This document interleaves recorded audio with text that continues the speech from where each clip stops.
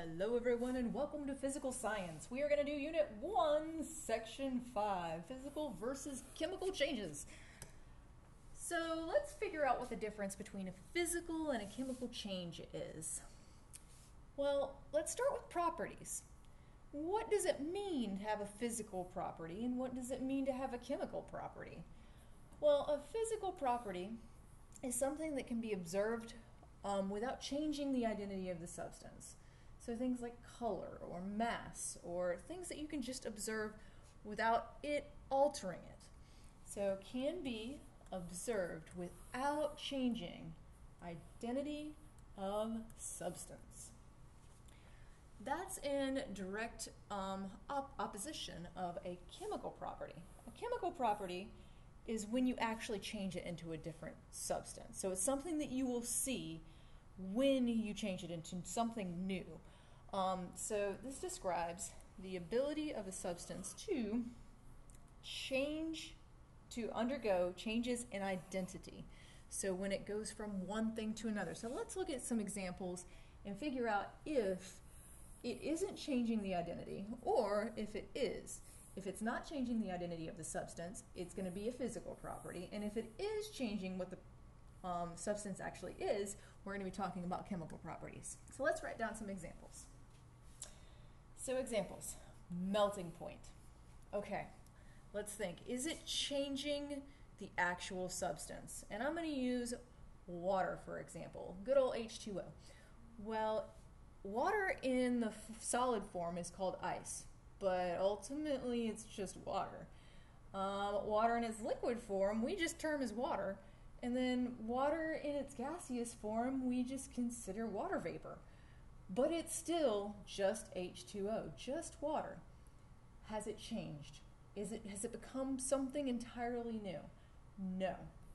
So a melting point would be a physical property. All right, let's look at the next one. Flammable. If you catch something on fire, if it is flammable, is it staying the same thing or is it turning into something entirely new? So let's think about wood. If you take a piece of wood and you catch it on fire, it gets turned into ash. Is ash the same thing as wood? Is it the same substance? No. So that would be a chemical property. All right, let's look at density. Density, whether you have a heavy object, a lot of stuff in a given space, or not so much stuff in a given space, do you still have the same thing? Yes, it's still the same substance. So that is a physical property. If something is magnetic, are you changing that substance from one substance to another? No. So that would be a physical property. If something tarnishes an air, so if you have something that is exposed to oxygen, it is actually reacting with that oxygen, and it is no longer the same substance. Rust is one of the things that combines with oxygen and water in the air and is going to turn that metal into a brand new substance. Well, if it's a brand new substance, that would be a chemical property. So let's look at physical versus chemical changes. So let's write physical change. Well, this is changing the form of a substance without changing its identity. So put a star beside form because it's really just changing forms but not substances. Just like we were talking about with ice. Water, H2O, is water, whether it is in its solid, liquid, or gas form. So a physical change is a change that does not change its identity. It has to directly like what we were talking about with physical versus chemical properties. If you have a physical change, the properties remain the same. It's the same thing, so why would the properties change? They would stay the same, of course. Well, if you have a chemical change, this is a change in the identity of a substance. You no longer have the same thing. So changes the identity. And that means that you have a new substance. Well, they're not going to have the same properties. They're not going to be exactly the same. So the products have different properties. So out of this, we really just want to understand the difference between physical and chemical properties or changes.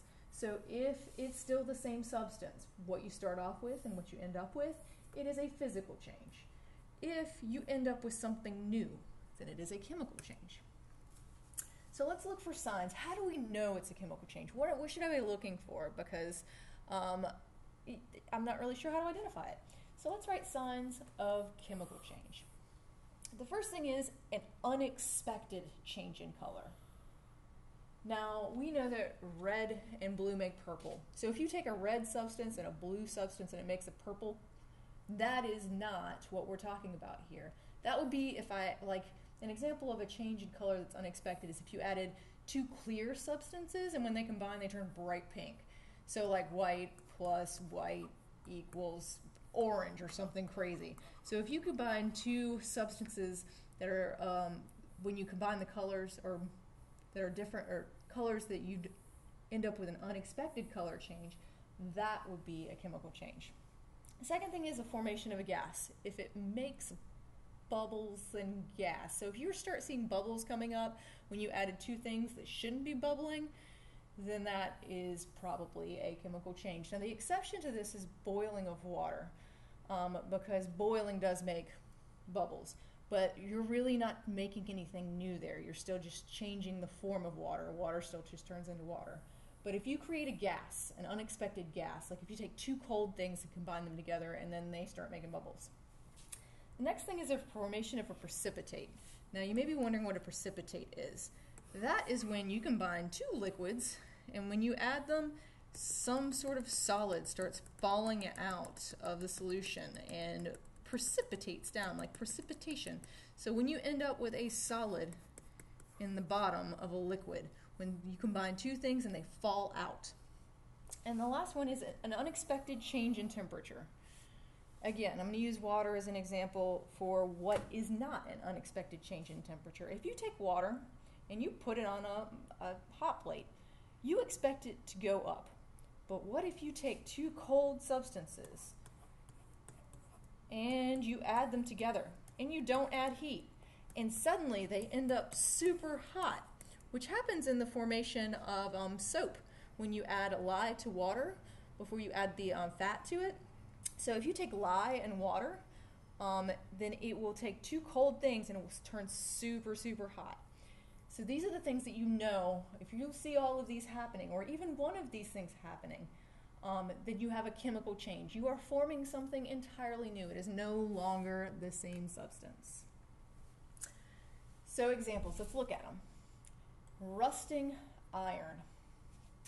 Well, if iron is normally black or like a metallic color and it turns red when you have it exposed to air, is that an unexpected color change? Yes, so that is a chemical change. Something dissolves in water. So it's dissolving in water. I'm not making light or heat or color change unexpectedly. If I'm just dissolving it in water, is there anything new being made? If I take salt and put it in water, do I have anything new? Well, I mean, I have salt water, but it's still just salt and water, so that's a physical change. If I burn a log, I'm taking a log and I'm burning it. Is it creating light? Yes. Is it creating heat? Yes. Is it turning into something entirely new? Yes. So that would be a chemical change. And another thing about chemical changes is you can't take them in the opposite direction. Okay? Melting ice. So if we have melting ice, well, it's turning into a liquid, but it's still just water. So that would be a physical change. Now, grinding of spices. I don't know if you've ever done this, but if you put spices into a grinder and you break them into smaller pieces, have you created anything new? No. So that would be a physical change. So anything that you just break into pieces, physical change. So when we are looking at chemical versus physical changes, we want to make sure that we ask ourselves one question. Is anything new made? And if it is not, if there is no new substance, then it is absolutely a physical change. So if no, it's a physical change. If something brand new is made and it is not the same substance anymore, water is no longer water, it's oxygen or something along those lines, then you would have a chemical change. So if you're going to have to break it down into one basic question, is anything new made? Is anything completely changed? No, it's physical. Yes, it's chemical. All right, have a great day, and I will see you next time.